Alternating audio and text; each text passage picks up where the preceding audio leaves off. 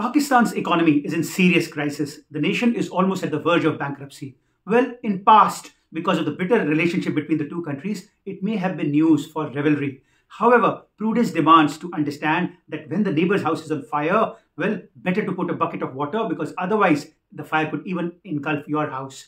So this situation of Pakistan's economic crisis is something that India has to watch with great caution.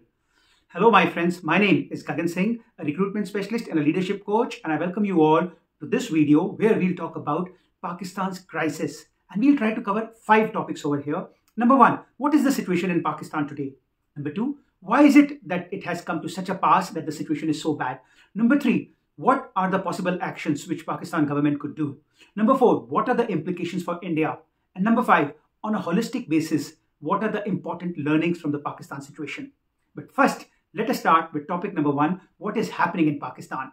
To understand the situation in Pakistan, please imagine that your salary were to be reduced to half of what it is right now, because the GDP per capita is roughly half of it. So let's say if you're earning 50,000 rupees, your income is reduced to 25,000. Thereafter, whatever you are buying is roughly 3 times more expensive. So if you have been having an income in hand of about 50,000 rupees, the income is reduced to half. And if your monthly expenses were, let's say, 20,000, the expenses for the same lifestyle are now 60. This means that your lifestyle has gone down by approximately 1/6. Yes, ladies and gentlemen, the basic problem in Pakistan is that the income levels are radically lower when compared with India, but expenses in recent times have gone up by almost 3 times. Petrol and diesel are hovering closer to 300 rupees. Food products like onion, wheat, flour, these products are hovering somewhere around 200 rupees benchmark. And all of this has happened because inflation in general is touching around 30% mark, and food inflation specifically is now touching the threshold of 40%. To compare this with India, you can imagine that when Indian inflation, the CPI, was crossing 6%, all alarm bells were ringing. And in Pakistan right now, we are talking about inflation which is closer to 30% plus. And food inflation is closer to 40% plus. Therefore, once that happens, the lifestyle is really in trouble. And there are 4 important factors which have led to this, and they can be called as dips. D is debt situation. Pakistan has such terribly poor reserves right now that it doesn't have enough money to pay back debt. It doesn't have enough funds to pay its interest obligations. The country's debt to GDP ratio is approximately 70%. Its income is so pathetically low that the external debt borrowings, the interest that it has to pay, it won't be able to do that and therefore may become a defaulter. The second big problem is I, which is inflation. As I just explained, the price of commodities have gone up so tremendously high that inflation has made life for the common man really terrible. The P specifically is about power, which reflects to all kind of infrastructure. There are electricity outages. Malls are said to be closed at 8:30. Wedding halls get closed at 10. And despite all of that, the power supply is in pathetic position.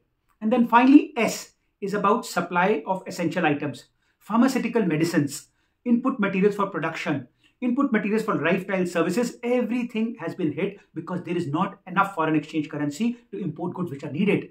The import bill is far higher than the export earnings, and therefore this lack of parity has led to a situation where in the free market, Pakistan rupee is now trading at about 260 rupees to a US dollar, which is 3 times worse compared to Indian level of about 80-82 rupees.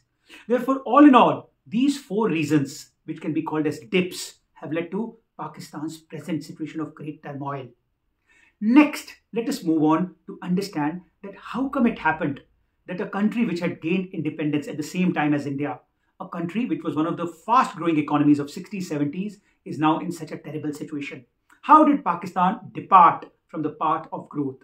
And the answer lies in the term depart, where D talks about drying up of AIDS. Now, the meaning of drying up of AIDS need to be understood with some historical context. The historical context here is that when Pakistan gained independence from 1947 till 1970, for about 23 years, there was no government over there. And during this period, well, unfortunately, the army domination led to a situation that Pakistan was essentially becoming a heaven for United States to use Pakistan as a battleground or as a breeding ground for forces which were to fight the Russian various offensive invasions, specifically in Afghanistan. So USA became the big donor, And why USA did that was because the problem was that when India and Pakistan split, India had essentially taken a pro-Russian stance. Now, that meant that to have a balance of power in Asia, Pakistan needed an ally, and US needed that ally, and Pakistan became that ally for them. Now, in doing so, what US was doing as their own strategic advantage was that to contain Russian invasion of Afghanistan, US was not required to send its army anymore.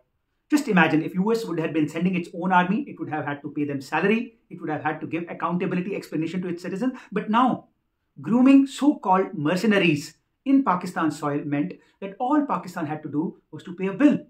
And once that bill was paid, the job was done because Pakistan trained mercenaries were fighting the Afghan war against Russia. Now, all this went very well till about 1989. When the war ended, Russia withdrew. And at this time, suddenly, US donating the various donations that the US was giving, the aid also stopped. And that hit Pakistan very badly. However, the situation turned once again around the 9/11 attack when Taliban attacked the Twin Towers. And the US realized that it once again needed Pakistan, this time to contain Taliban. And an act was passed because of which about equivalent of 12,000 crore rupees started coming as aid once again to Pakistan. So this continued up until say about 2010 when slowly it was realized that the kind of support which Pakistan was providing was very dubious because a lot of the terrorists were eventually found to have had their actual living inside Pakistan only. So that's when the aid became questionable, and later on in Donald Trump era, aid was completely stopped. And once that stopped, Pakistan was at shambles. However, in came the donor number 2, which was China. But the problem with China was that China wasn't just giving aid, it was essentially loans. And as we all know, China typically follows something which is called the debt trap strategy. Now, the Chinese debt trap strategy is simple, that they would give loan at high interest rate, and then they would demand that Chinese companies, Chinese workers should be given an opportunity to complete the project. So China entered into China-Pakistan economic corridor where China wanted to get strategic access to the port town, Gwadar port in Pakistan, and therefore extended it as a part of its Belt and Road Initiative. But things went nice for a while and Pakistan was pumped in almost $30 billion by China. However, once the Pakistan government was assumed by Imran Khan, he took a more anti-China stand. Slowly, China's grand design of using Pakistan just as a pawn to gain strategic importance was known, and there was the period when Pakistan started showing its resistance. China kept on plowing in money, but sooner rather than later, they realized that the money is unlikely to come back because it was getting squandered in some sense. So much so that the interest payments were getting delayed and the debt, including interest, which up until about 5 years back was about $47 billion, is today stated to be about $64 billion. With very little chance of its recovery. So therefore, that's when China also withdrew. Now, when China went back, another problem which happened was China shut down the power plants which it had made. So it had developed about 20 plus power plants which were contributing about 5,000 megawatt, and that was stopped, which is leading now to the power outage. So USA gone, China gone, Saudi Arabia in a state of turmoil. Essentially, the fund sources dried up. And this drying of aid led to a situation where Pakistan was not in a position to maintain its current account balance, its foreign exchange balance. And that became the first big reason why Pakistan is in trouble today. The E is about economic policies.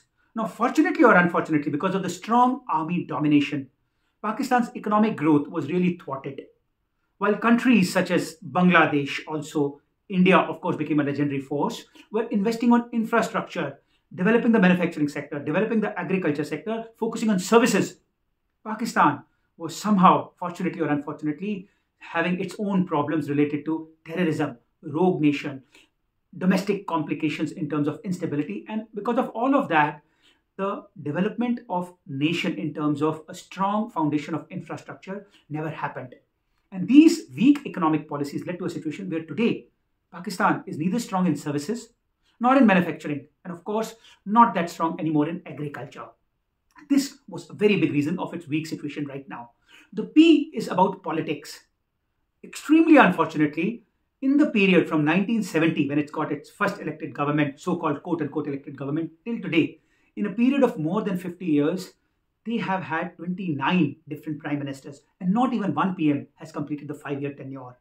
And if we divide 53 by 29, well, the rough number is about 1.8 years or so. So no government got an opportunity to complete its tenure.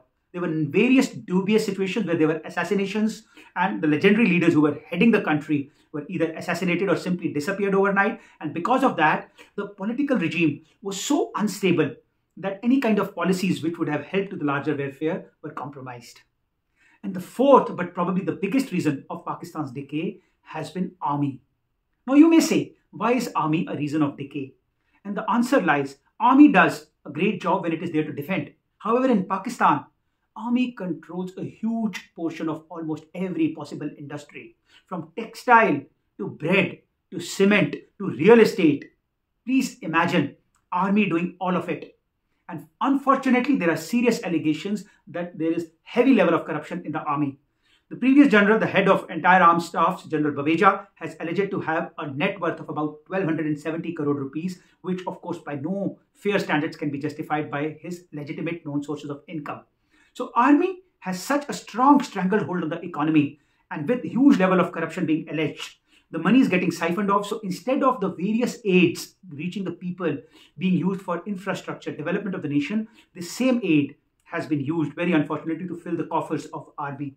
And because of the inefficiency in production, the monopoly in real estate and various other things, the efficiency of doing this production was also compromised.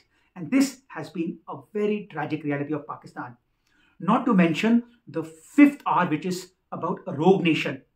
The worst thing which happened was that army used its disproportionately huge allocation of defense budget, partially for fighting various causes, but more for creating Pakistan as a terrorist grooming center. A lot of terrorist camps were used where terrorists were trained to be sent to fight the Afghan war, various other wars, and of course, the controversy with India and Kashmir. And this can be beautifully demonstrated by the tragic situation where 1989 was when the Afghan war stopped, and around the same time, Kashmir insurgency increased.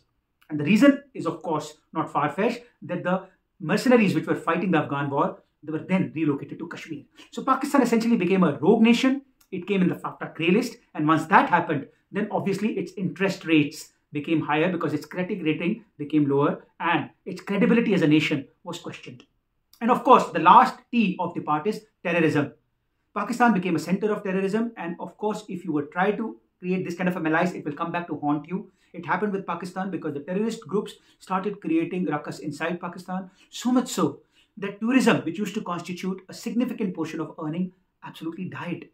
Look at the instances of cricket teams, various other sport teams trying to shy off from going into Pakistan. So this is the entire framework of depart which led to the decay of Pakistan. Now, when all of this has happened, where are we today? We are at a situation where the only hope for Pakistan is an IMF bailout. And what is IMF bailout? Well, it is definitely a bitter pill, more of an extremely excruciating, painful injection. Why is it painful? Well, for this, let's go back briefly to what happened in India in 1991. India had to resort to IMF bailout in 1991 when we had a balance of payment crisis. And IMF generally dictates terms which are stated to be towards larger efficiency, but most of them are non-populist because they are typically about increasing taxation, opening up of economies. All of such moves are likely to be deleterious to the common citizen in terms of their instant gratification. Their incomes could fall, their expenses could increase further. However, IMF looks about broader structure sustainability. They do all of this to ensure that the debt which they are going to offer should be payable. So in case of Pakistan, there is a situation that IMF debt, IMF bailout is not new to them. It is stated that they have gone to IMF about 23 times. And even the present IMF bailout package was discussed in 2019 when they were offered $6 billion. And thereafter, a top-up line of $1 billion was offered, so total $7 billion. However, after Imran Khan started taking more populist measures, this bailout package was frozen. And it was said that Pakistan government has to mend its act. So thereafter, the regime change took place, and in the new government, they did certain amount of malleable attitude towards accepting IMF's terms and conditions. So where we are today, prolonged negotiations have been going on, and almost like a beggar, like Imran Khan said in the precise word, like a beggar, Pakistan government has been beseeching IMF to release this bailout package, and IMF has been insisting on few important conditions. The first condition is to reduce the funding being given to army. And this could be complicated because really it's army which controls Pakistan as a country. It's often said that Pakistan army never won a war, but it never lost a PM election. Every time the PM selected was someone whom army had been supporting. So this first bitter pill is something which is quite unpalatable, because army budget is something which, if army itself is controlling, they may not be happy to accept. The second tough condition is to increase the taxation rate. Now imagine, going to the example which I said in the beginning, that income of people is half, expenses are triple. In such a situation, you start taxing the people. Well, there's going to be greater unrest. And the third and the toughest one is remove the subsidies, or ensure that the subsidies reach to the poorest of the poor. This means that the middle class or the lower middle class may from now on be bereft of subsidies, and therefore you can expect more protest. And all of this means that the position of the Prime Minister is really very challenging, because you have to argue and fight against the powerful force which has put you in place. So if army has helped you get your seat, how do you tell the army to reduce its expenses? How do you go to the people and tell them that pay taxes when they are already devoid of a decent lifestyle? How do you remove their subsidies when they don't even have the basic amenities of life?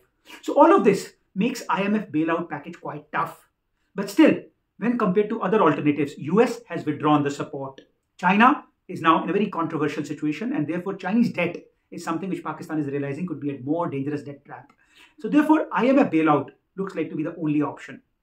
Now, in such a situation, we move to the fourth point, the Indian viewpoint. And I come back to my original quote that when your neighbor's house is on fire, well, you had better start making the effort to put water on it, because you never know when that engulfs your house. Now, what is at stake for India over here? Usually a weaker Pakistan would be a beneficial thing, because then at least their army cannot do the notorious act of sponsoring terrorism in India. Well, it's a mixed bag over here. The reason it's a mixed bag is because if Pakistan government becomes bankrupt, who does the control resort to? The control eventually goes back to army. And even within the army, if there are certain extraterritorial rogue elements which assume charge, then the big danger is the nuclear risk. Pakistan has nuclear arsenal, and if the nuclear red button is in wrong hands, well, the regional stability could be destroyed. So what is it that India could do? Of course, India helped Sri Lanka bail out. India has been helping other neighboring countries. So in case of Pakistan, well, while it may not be so easy for India to take a direct proactive measure, however, India has to very carefully and in a great alert manner watch the happenings in Pakistan, and in a general sense, take a supportive role towards helping the democratic, so-called democratic government maintain a situation that the house doesn't completely fall like a pack of cards, which is now being apprehended that will happen. Because at the end of the day, a rogue regime could really then have no other option but to start selling its nukes to other rogue countries, because that is, of course, the easiest way to earn income. And in Pakistan's case, there have been past instances when such a thing was done. So India needs to be very alert, very watchful, and the least we could do is not create any trouble for Pakistan in its process towards recovery, and maybe also offer a supporting hand in terms of export-import trade, while of course doing that with a caution that how are we watching that the army situation is being balanced towards the government. Now finally, let me conclude this video by giving you management lessons, a very popular GD topic, that what are the management learnings from the Pakistan crisis. And for this, I like to give you an acronym called 5 Great Learnings. Now, what are the 5 great learnings from a corporate, from a leadership, and from any kind of business management context? The first G is governance. No matter how great a business model do you have, if those who are controlling the business model have issues of ethics and a huge amount of money is being leaked out because of corruption, then be it a company, be it you as a household or as a country, you can never be financially stable. So governance has to be in the right hands. If there are corrupt politicians, if there is a corrupt army which is ruling, if there is a corrupt regime, no matter what happens, the nation can never prosper. The success of various Western nations, United States, Canada, Australia, so many other nations, Japan, has come at a situation where at least in the political life, the corruption levels may not have been zero, but have been at minimal level. Compare that to developing nations, the African nations, many Asian economies, corruption has been draining these countries. So governance becomes of paramount importance. The second R is about revenue generation. For a nation, for an organization, for an individual to thrive, one should not rely on a set stream of revenue. Pakistan's excessive reliance on aid from first USA, then China, Saudi Arabia, failed to create the enough motive and incentive to build up manufacturing capabilities, servicing capabilities. And this reliance on something which was like an apple in the lap because of its geopolitical location eventually proved to be its Achilles heel. Because once US did not need Pakistan for geopolitical reasons, China realized that it is controversial to give more debt to Pakistan. Suddenly the age dried. Therefore, if you're an organization which is excessively relying on any one kind of a business model, if you're an individual who's relying on only one kind of a skill set in an organization, you need to diversify, add on new skills, add up knowledge portfolio so that you don't only rely on one specific revenue stream, one specific functional area, you diversify. The third E is about expenses. It's needless to say that no country can prosper if its expenses are more than its revenue. No household can prosper if expenses are more than revenue. Therefore, always watch your pocket and spend according to the expenses. In the context of a country, it means subsidies have to be controlled, and more importantly, subsidies have to be diverted specifically to those who are really the needy ones. And therefore, expense control is a vital learning.